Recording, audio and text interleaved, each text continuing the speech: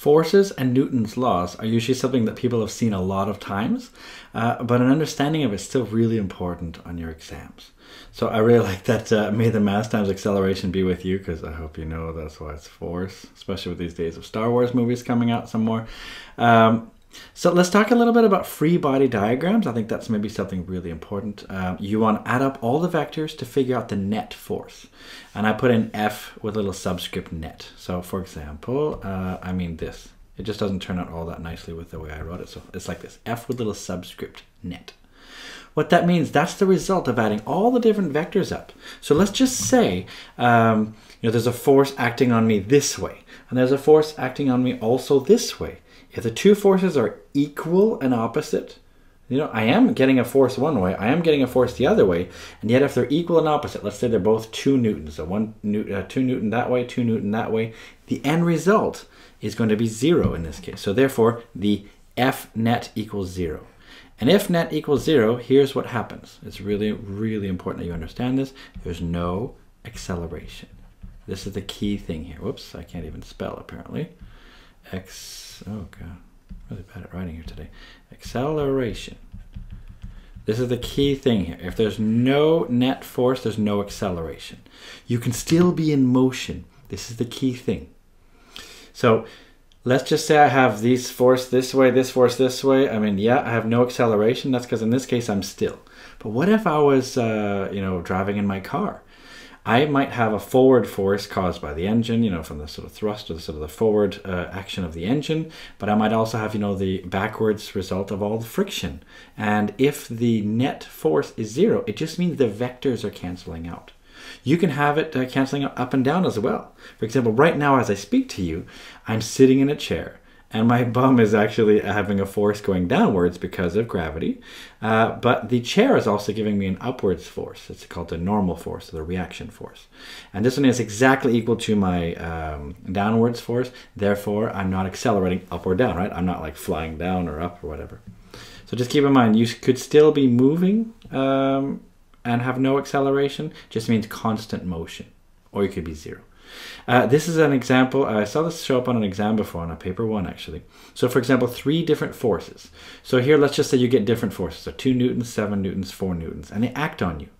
And here you're not told which way they act, which means, you might have the 2 newton this way. You could have the 7 newton, going that way, for example. Then you can have, the 4 newton maybe acting that way, let's just say. If that was the case, then what's the maximum? Let's just say that was 4. Let's just say I added up these ones, just the way I drew it. I would have 2 plus 4. They're both in sort of one direction, so that gives me 6 in one direction. I have 7 in the other direction, so 7 minus 6. I end up with a result of 1 newton, that way in this case, or 1 newton to the right. In this example here, we have 2 newtons, 7 newtons, and 4 newtons. What's the maximum resultant force you could have? Well, in this case, the maximum you could have is if you had them each on top of each other. In other words, you had the 2 newtons, then the 7 newtons, let's just say, and then the 4 newtons. It doesn't matter which order you do them, right? As long as you add up all 3 of the vectors in the same direction, that's the maximum you can have, right? This plus this plus this. In this case here, 7 plus 2 is 9. 9 plus 4 is 13, so that would be the maximum force you could have. Keep in mind, do you see it could be anything else though? Do you see in this case, I was able to make it 1 newton by going 7 to the left and 2 to the right and 4 to the right. So all these different combinations are possible. Just depends how you arrange them. Let's go maybe quickly through equilibrium. So equilibrium is what happens when the resultant force is 0. Just what I showed you before. So if the resultant force is 0, you are in equilibrium, but you can still be moving. An example of that, like I said, with a car, well, we could also do the same idea with a plane, for example. So right now, this plane right here has an upwards force, probably due to lift, has a downwards force due to its weight, so we could say gravity. It's going to have a forward force, we call that thrust. We often call that at least in aviation. And it'll have a backwards force, we call that one F drag. And if it is not accelerating, it means the lift force and the gravity force are equal and opposite, they're cancelled out. And the forward thrust and the backwards drag caused by air resistance, because it's going through the air, they're all canceling each other out. Now that doesn't mean your plane falls out of the sky, right? It just means you're not accelerating. Okay, so we'll say that again. So no acceleration. That was the key thing here. This is important, like, you know, when you're in an airplane, for example, and they tell you at some point after you reach cruising altitude and they say, everybody's free to move around the cabin. That's usually when there's no more extra forces on you. So there's no more unbalanced forces, you could say. So that's why then it's safe to just walk around inside the airplane. But when you're taking off, for example, you can have more thrust and drag. So, you know, you're really feeling an acceleration. They don't want people walking around, then people can fall and get hurt and all that. Newton's first law. This is just one way of writing it, but an object at rest tends to stay at rest. An object in motion tends to stay in motion. Whoops, I actually wrote this kind of wrong, didn't I? Yeah, I'll have to take that out here. I'm going to remove this piece right here, actually. I'm just going to say an object in motion tends to stay in motion as well, right? I just realized I had made a mistake. That's okay. Object in motion tends to stay in motion. That's the key one there too. Now, what I mean by this, it sounds really simple, and yet you really need to understand this to answer some of the exam questions. So, for example, if you're at rest, you're going to stay at rest unless you're acted on by an external unbalanced force. In other words, that unbalanced force, that's this F net. This is the unbalanced force. So if there is a net force, then you will cause this object that was at rest to not be at rest. Or just like if you have an object in motion, like that airplane, if you apply an unbalanced force, so in other words, if there is a net force, then it will change its motion in some way. This becomes very important for all sorts of examples, like a cyclist, for example. Can you imagine if you're biking and you're about to strike this big obstacle here? As soon as you reach that obstacle here, I mean, here's your bike, right? So, I mean, there's your bike. After you hit it, and you go flying. And why do you go flying? That's because you and the bike initially were going in one direction, but what happens is when you hit this thing, the bike stops suddenly, but because you are a separate physics object, you are a separate object, you weren't tied to your bike. Therefore, when the bike stops, you're an object in motion, so you tend to stay in motion. So you're going to go in a linear, you're going to try to just keep going straight. Obviously, gravity then gets you. So that's why you keep going flying. Like this example here from Seinfeld about a ketchup bottle. Did you know actually that there is an efficient way to actually get the ketchup out of a ketchup bottle? If you try to hit the ketchup bottle from the top like that, that's really stupid. It turns out you're not using Newton's first law correctly. One of the best ways, imagine this is your ketchup bottle. Imagine my pen here is a ketchup bottle, okay? Put it at a roughly 45-degree angle. And what you should do is you should get the ketchup and the bottle, both of them going in one direction. So for example, let's just say you bring them down this way and bring your hand there to stop it suddenly. So if you go bang, you stop it. You're basically doing what the bike did. Imagine this, the bottle and the ketchup are two separate physics objects. And as you stop the bottle stops suddenly, but the ketchup wants to keep going. So if you just go bang, bang like this right here, usually the ketchup comes out right away. 45-degree angle, go bang like this, does it. Although, of course, a lot of ketchup bottles now are just squeezed ones, so who cares. Seat belts, really important as well. That's why you want to be strapped into your car. Again, imagine this. You're driving in your car. You and the car are separate physics objects if you're not tied together. If the car runs into something and you hit something, the car stops suddenly. You keep going.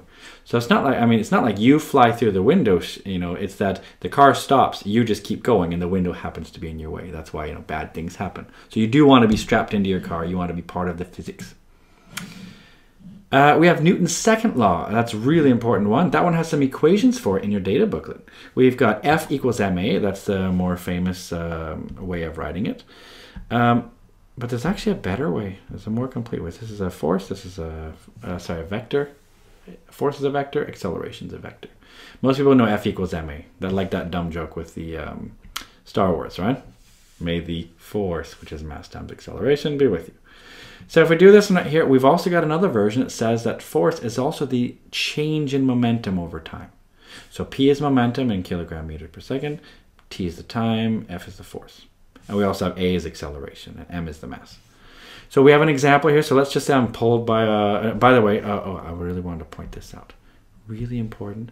This right here is F net. In other words, this is your unbalanced force. This one here is really, really important. So here in this example, I have that I'm pulled by a velociraptor. So in this case, maybe like this, it's a ridiculous situation, but there we go. I just drew a little man here like this. You can see I'm not an artist. But the raptor's force on me is 52 newtons to the right. We're going to assume it's not on an angle. We'll make it really nice and simple, okay? So the force on me is 52 newtons to the right.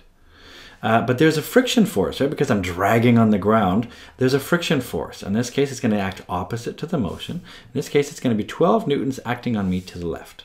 Friction always opposes the motion, so I'll draw a shorter looking one, you know, because it's supposed to be less. You could do it to scale, of course, but I'm being really sloppy here. Basically, I'm given the mass. You're told that I'm at rest. How long will it take me to travel 1 kilometer? So in other words, I'm still right here, and away I go. It's not exactly, this example is a little bit poor, because if I was initially at rest, I wouldn't have any friction force acting on me, but let's just calculate these. This will be to do with friction, and then you can actually calculate with the dynamic and static friction. But we're going to be a lot simpler here. We'll just ignore the dynamic and static friction components and just figure out this net result here. So in this case here, I have to figure out my net force. What happens when I add up my two vectors? If I add my 52 newtons vector to the right with the 12 newton vector to the left, I add them up. In this case, I have to subtract that one. So 52 minus 12, what's that? That should be 30, isn't it? Nope, sorry, 40. 40 newtons. And which way is it acting? It's to the right. So because of that, now that's my F net. So now I know that F net is going to be equal to ma. So that's going to tell me my acceleration. So now I know my acceleration is going to be F net over m. So in this case here, my net force is going to be 40 newtons. Yup, 40 newtons divided by my mass, which is 75 kilograms. Let me just work that out. So let me see here. So I've got 40 over 75. I've got my acceleration, which is 0.533 meters per second squared. This is my acceleration. I'm going to need this. Now, if I'm initially at rest, how long does it take to travel some distance? This is just an acceleration problem. This isn't so bad at all. So what I'm going to do then is just deal with it as that. So acceleration. So I'm going to do U, V, A, S, T. It's in 1D, so it's super easy. There's no 2 dimensions to worry about. My initial speed is going to be 0. My final speed, I don't know it. I know my acceleration now is 0.533. My displacement, I know that. It's 1,000 meters. And my time, that's what I need to know. I need to know how long does it take me to travel 1 kilometer, accelerating at a constant acceleration of this.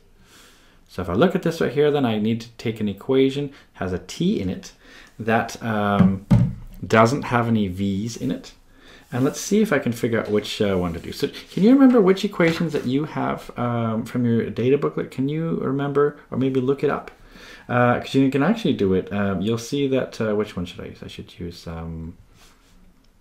S equals ut plus half at squared. I think that'll work because I don't have a v. That'll work. And u is 0. That makes it really nice and easy. So now I have, I want to solve for t. So I can take my 2 and multiply it by the s. So I can say 2s equals 2s over a. That equals t squared. So that means t is going to be plus or minus the square root of this. So I just need to put those numbers in. So I have 2 times my displacement, which is 1,000. All that divided by 0.533. Take the square root of that. I'll do that on my trusty old calculator here. Let's see if I can do it. So it's 2,000 divided by 0.533. Take that, square root it, and I get that the time is about 61.256 seconds. Then I need to think about how many digits can I use. I can use 2 digits to write it. So I'll just say t equals, in this case, just 61. Oops, maybe I'll write it over here so you can see better. So I'll say t equals 61 seconds. There we go. We've solved it. Now, Newton's third law is really nice and straightforward. Every action has an equal and opposite reaction. You just got to think about which is your action and reaction pair. What this means is if you, let's say you're standing on a skateboard by a wall and you push to the left onto the wall, what happens? The wall technically pushes back. That's why you push to the left and you actually end up going to the right, don't you? Just like jumping. Think about it carefully. How do you jump? I mean, I have a 4-year-old daughter. She doesn't think about jumping. She just knows how to do it, right? She doesn't know physics. She doesn't care. She already knows how to jump, doesn't she? Don't you? To jump, you have to push your legs down. Isn't that kind of weird? Think about it. You push your legs down, but that's because you know, without thinking about it, Newton's third law. If you push down against the earth, technically the earth will push up against you. That's why you'll jump. Same with a rocket. I love this Photoshop of a cat. It's like he's farting or something, but this is how it works in space, right? If you're going to eject a bunch of gases out of a rocket one way, then Newton's third law says that you will get a opposite reaction. You get a force to that way. That's how come you can actually have a rocket and actually have its engine work in space when there's no air. Some people originally thought, because there's nothing in space, you won't be able to have propulsion. You won't be able to move around in space. But Newton's third law says, oh, absolutely. It's the key thing for moving around in space. Throw something one way, you go the other way. So all you got to do in a spaceship, throw a bunch of stuff one way and you go that way. It's really simple.